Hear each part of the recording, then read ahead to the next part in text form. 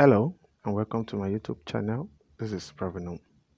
For those who are new to my channel, today is the beginning of a new series where I'm going to take you through the fundamentals of Blender and 3D animation. If you have any question, you can drop in the comment below if you don't belong to my WhatsApp group. So let's jump right to it. First thing first, you want to download Blender if you don't already have it. To download Blender, go to www.blender.org. On the Blender website, you can find the latest version, which is 2.92. But you can get along if you have nothing lower than 2.80. Once downloaded, locate the file and install it. Launch Blender once installation is complete. Once you launch Blender, you get this dialog, and what you want to do is press outside of it. Now we have three things in our viewport by default. This is the viewport. This is where a lot of things will be happening. In the 3D viewport, we have a cube. If you left click, you can select it. You can see the name right here and also in the outliner. This is the light, as you can see here and in the outliner. Also, the camera. Here is the outliner, and it gives us a list of what we have in our 3D viewport.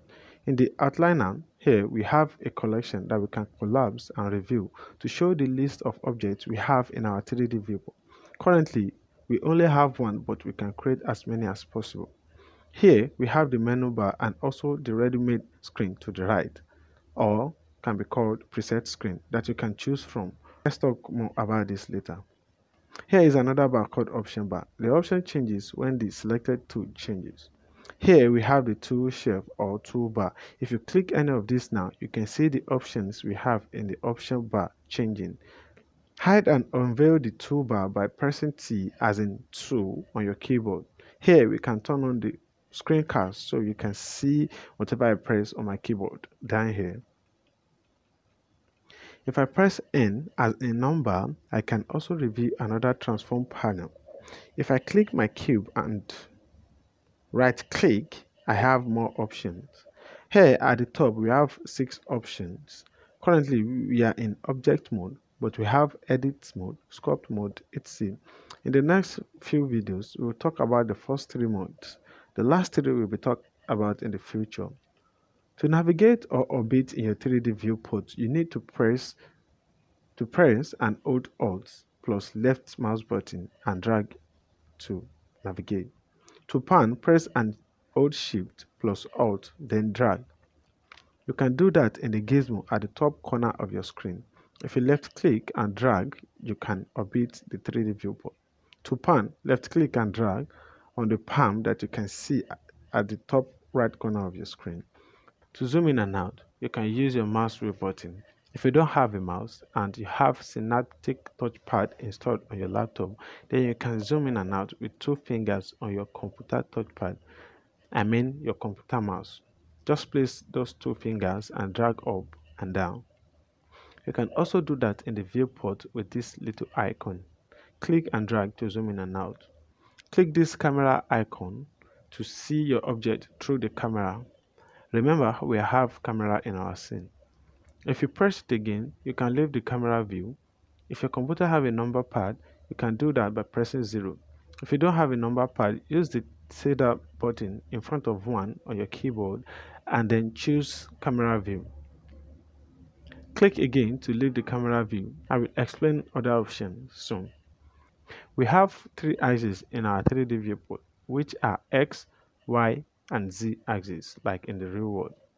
If I press 1 or use the tilde button and then 1, I will be in front view. If I press 3, that will be the right view, and if I press 7, I will be in the top view. Those are the 3 dimensions we have. Right now, we are in the front view, and if I press Ctrl 1, Blender will take us to the back view, which is the opposite of front. Press Ctrl 3, and that will be the left view, which is the opposite of right view, the same thing with top view and bottom view.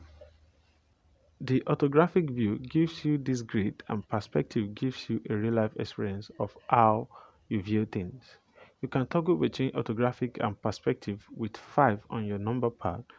Let's quickly talk about each of these options we have in the tool field or toolbar. The first one, which can be selected with W as hotkey, or you click on it on the screen. This is used to select objects with different options. First is the box selection tool. You can select part of the object in our screen by left clicking and drag the amount of objects you want to select. If you press anywhere in the screen, you can deselect. Also, we have a circle selection.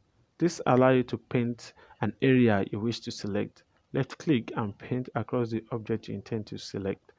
The last one here is the lasso selection tool. This allows you to freely draw to select the objects you want. You can draw to select all freely. Next is the cursor. You can drag the cursor to anywhere you like. Wherever the cursor is where your object will appear if you had a new object. To take the cursor back to the original position, press Shift S and choose Cursor to World Origin. Currently, the cursor is in the world origin, but I'm going to move it along the y-axis to demonstrate what happens. Press Shift A and add a cube. You will see that the cube appears where we have our 3D cursor.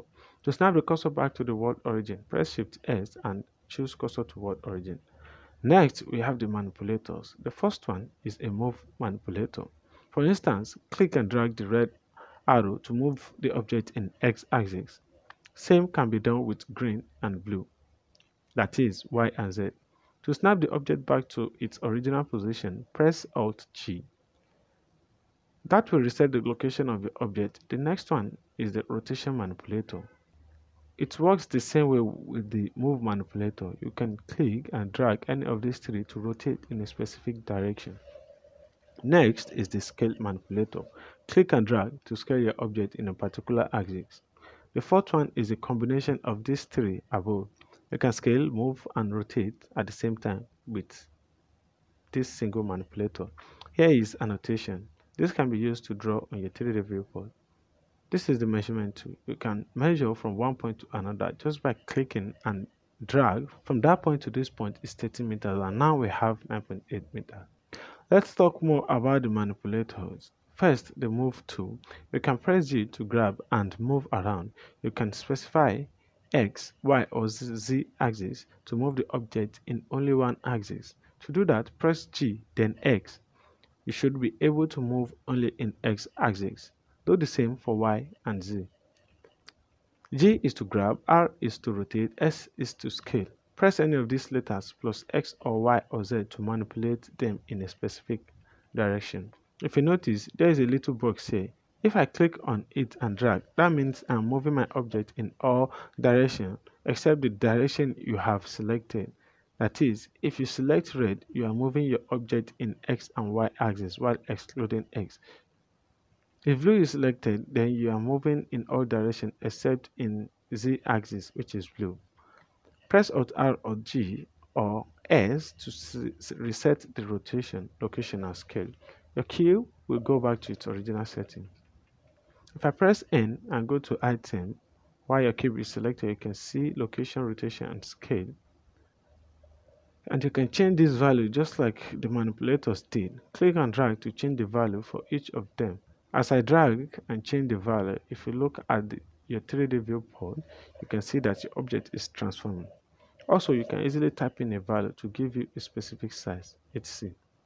This will be all for today. Make sure you like, comment, and subscribe to my YouTube channel as a support. See you in the next one. Bye bye.